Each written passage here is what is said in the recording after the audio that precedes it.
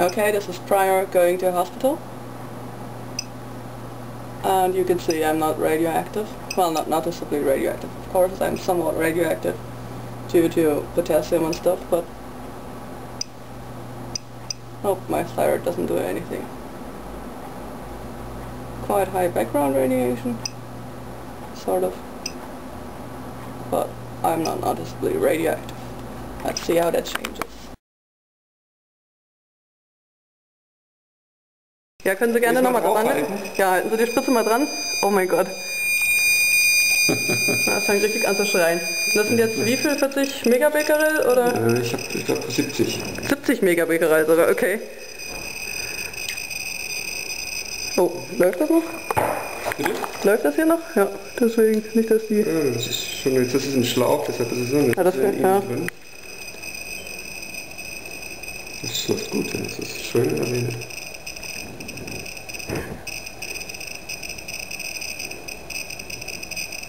Wir machen Ihnen noch ein extra Bildchen, ja? Das ist schön, ja. Nicht gut. Ich von der Kamera nochmal mitnehmen. Ne? Ja, stimmt, dieses bunte, das hatte ich vor Ewigkeiten, wo das letztes Mal gemacht wurde, 2003 oder so, da hatte ich das auch schon mal. Pflaster. Das ist lustig. Wo ist das Pflaster da oben?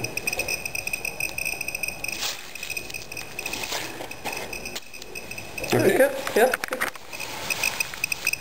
Dann gucke ich mal, wie ich weiter strahle. Mhm. Das hatte ich auch noch nicht erlebt. Das merkt man ja jetzt schon. Ja klar, das ist klar. Das geht ja nicht schnell.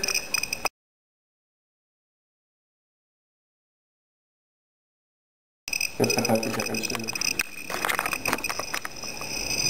Now I had to wait in the room for the technetium to be taken up by my thyroid. And I'm just measuring my radioactivity for fun.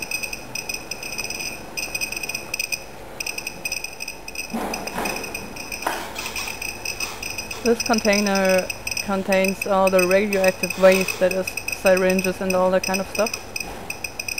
There's a lot of radioactive waste containers around in that hospital. I love it.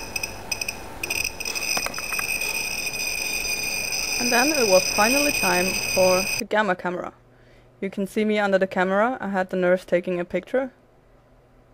And this is the final result. The butterfly-shaped organ in the middle is my thyroid. That took up the most of the technetium. But you can also clearly see my neck and the shape of my torso. And above, on the top of the picture, you can see 2 lymph nodes in the neck, which also took up quite a lot of technetium. Alright, so I'm at the bus stop, going to go home, and you can see, still radioactive as hell.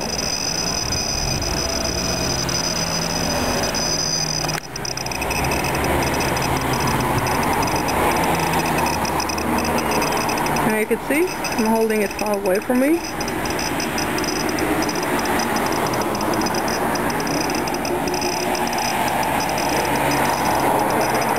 Still over 10 microsieverts here.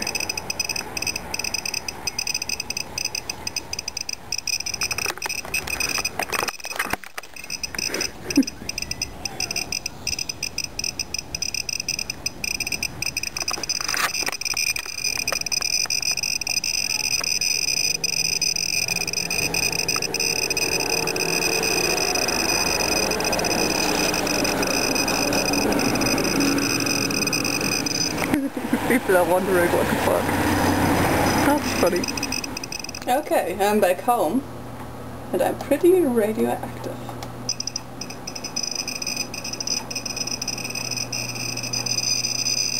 My thyroid is not that radioactive anymore. Well, it makes the dosimeter scream, of course.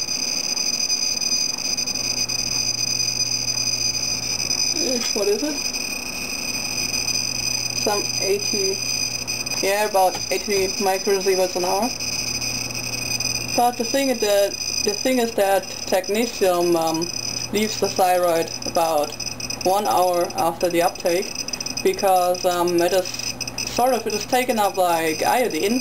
But the difference is that the thyroid sort of notices that it's not actually iodine and immediately begins to yeah, kick it out. Now what the really funny thing is, if I put this like far away from me, you can see I'm still pretty radioactive, and it's not even facing me, so... Oh, we have 10 microsieverts. Yeah, in a distance of an arm length, as you can see, it's still like 10 to 20 microsieverts. And the funny thing is that when I was playing with my source disks, which are like, whatever, 20 microsieverts or whatever, they emit 20 microsieverts an hour, and people were like, oh my god, you're going to die, it's so radioactive, you will have cancer tomorrow, and whatever. And now I've just been going home by public transport, and basically everybody within an arm's reach of me was receiving this exact dose, 20 microsieverts. And the thing is, I'm not a small source disk like this, but it's all my whole body irradiating 20 microsieverts. And well, that is considered safe for the public. And the thing is that I have this radionuclide technetium inside me. It's a pure gamma emitter. It's not alpha, beta and gamma like the uranium ore, for example, but it's pure gamma radiation, very penetrating radiation, though it's rather soft gammas, but it's still gamma radiation. And I'm receiving an acute dose of 1 millisievert, that is 1,000 microsieverts on my whole body internally, and the most of it, of course, goes on the thyroid. And this is still considered absolutely safe. And yeah, you just gotta think twice about that, because I think radioactivity is highly overrated. People are exaggerating it, and yeah, just, I don't know, I think that ignorance really feeds the fear of a lot of human beings, and that's basically the problem, because yeah, radioactivity is highly overrated. What I'm going to do now is drink an energy drink, or half of an energy drink, because it contains a lot of caffeine, which is a diuretic. It sort of makes you pee. And this will hopefully flush out the technetium out of my system, or a lot of it.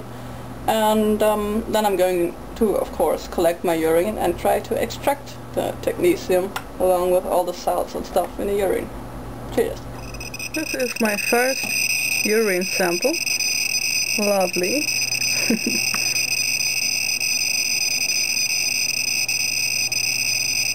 And you can see we have about 100 microsieverts here. Okay, so this is probably the most disgusting thing I have ever done, but I have been cooking my urine in my kitchen, and what I'm left, oh god, I can't believe I've done this. What I'm left with is some kind of disgusting yellow thing, but it's pretty radioactive. Yeah.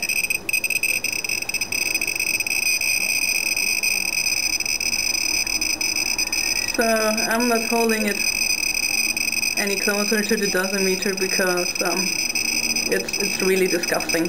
Really be glad that you cannot smell this. This is horrible. Okay, so here we go. Probably the most disgusting element sample ever. Technetium in urine cells and some salts, and all that kind of crap. You can see it's radioactive with 140 microsieverts an hour, so this proves that there is technetium in there, and quite plenty. So this goes into my element collection. Sweet. By the way, technetium 99M has a half-time of 7 hours, and the daughter nuclide is TC99, which has a half-time of 200,000 years. So the radioactivity will probably not be noticeable anymore in a few days, but I still know that there's technetium in there, because I could measure it. So I'm the proud owner of technetium.